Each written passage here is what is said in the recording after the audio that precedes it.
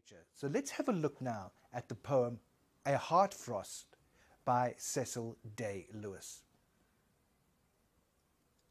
A frost came in the night and stole my world and left this changeling for it, a precocious image of spring, too brilliant to be true.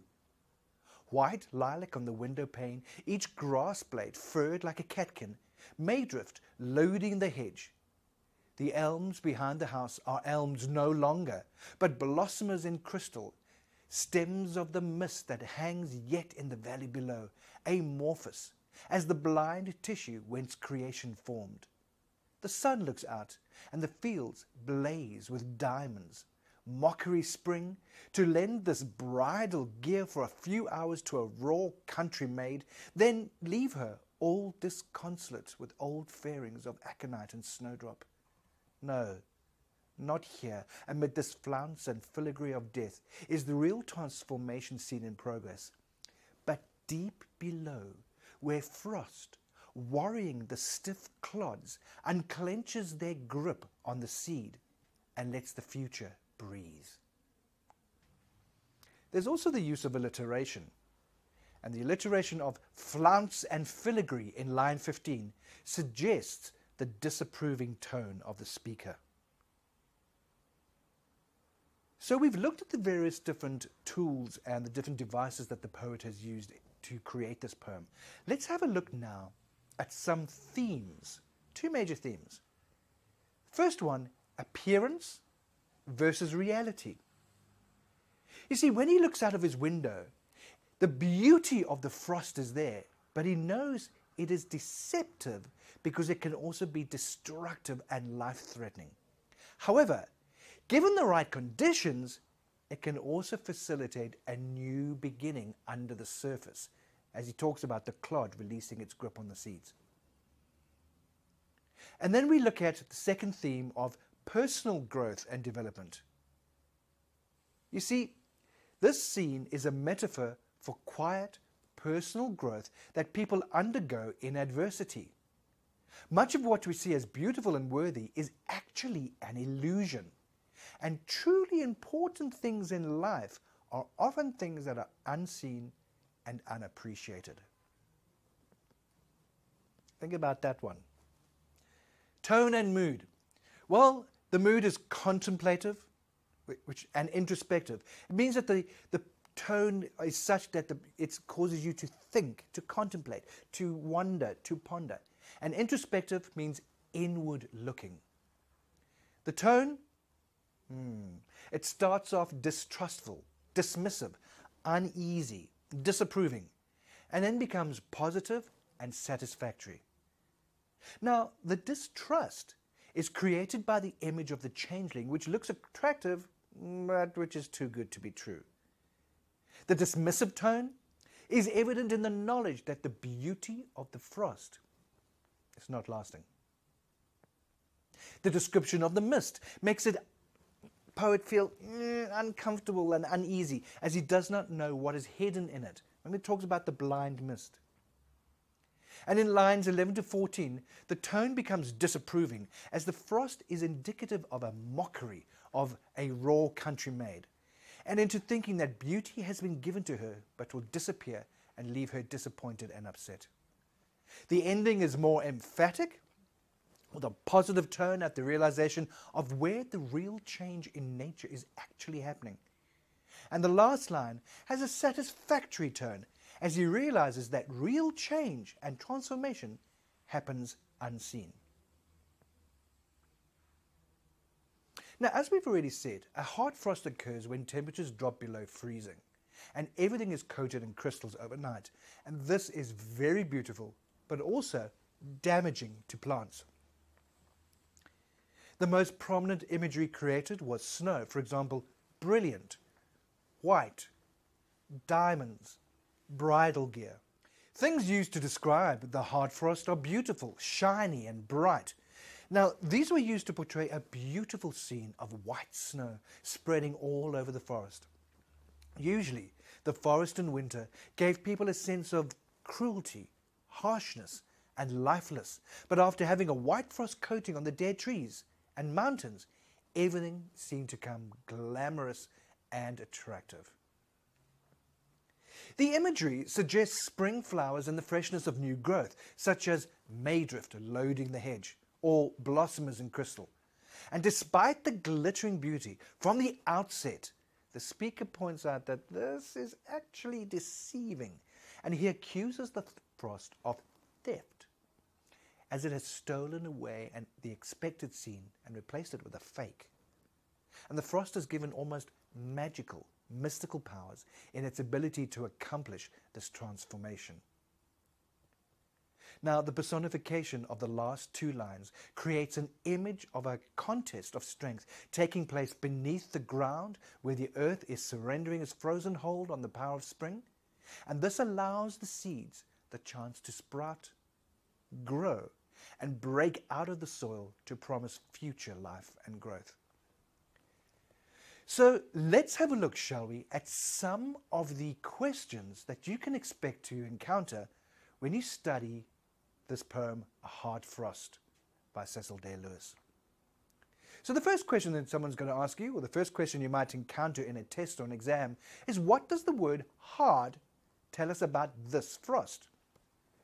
Well, a hard frost, as we've already said, is a severe form of frost, and it suggests that things are frozen solid.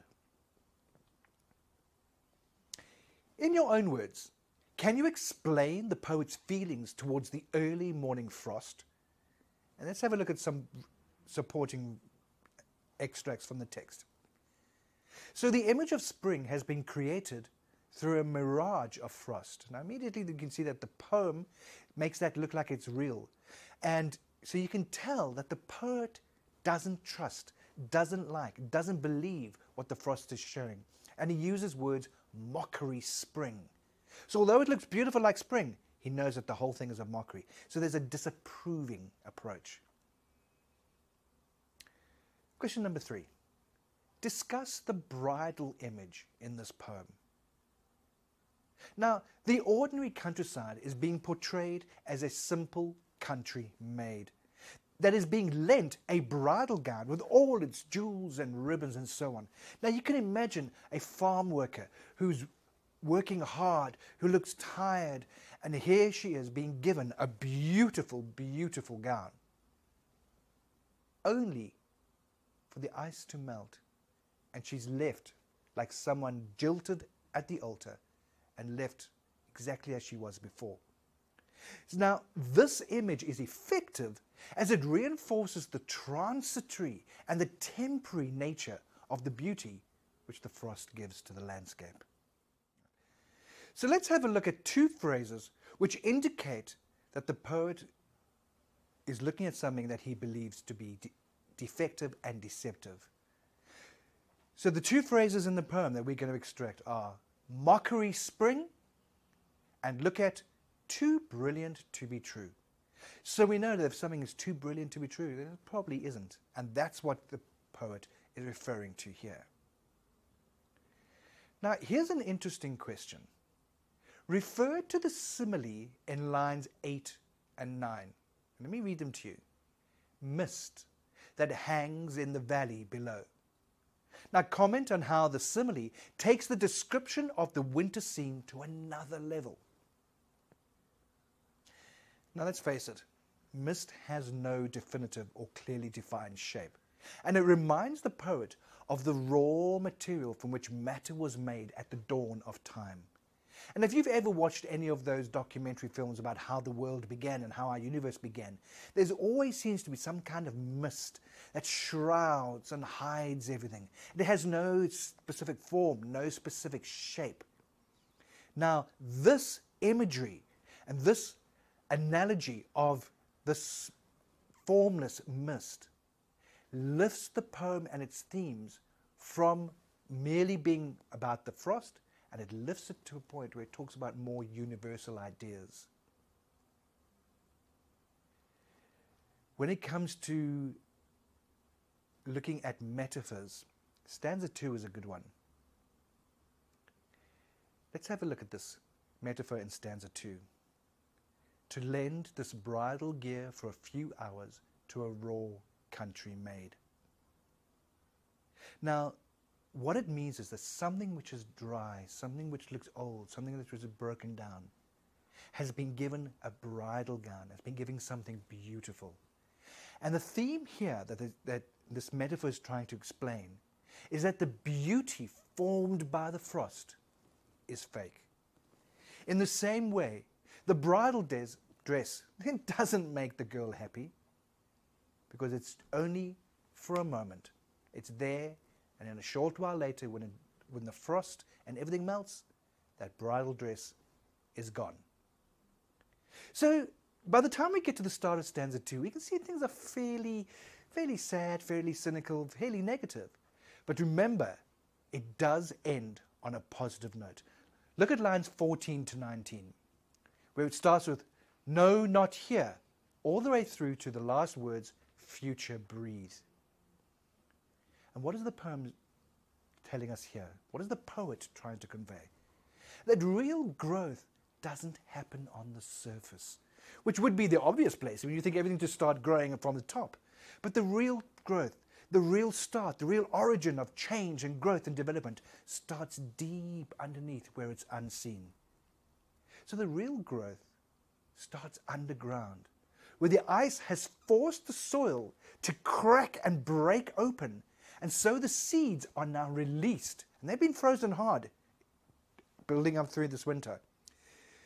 And what he's trying to say is that hardships in our lives release a new growth inside us, and real change happens invisibly. Good luck, grade 12s. I know you're going to enjoy this. So go to our site and have a look at even more questions around this amazing poem. Good luck.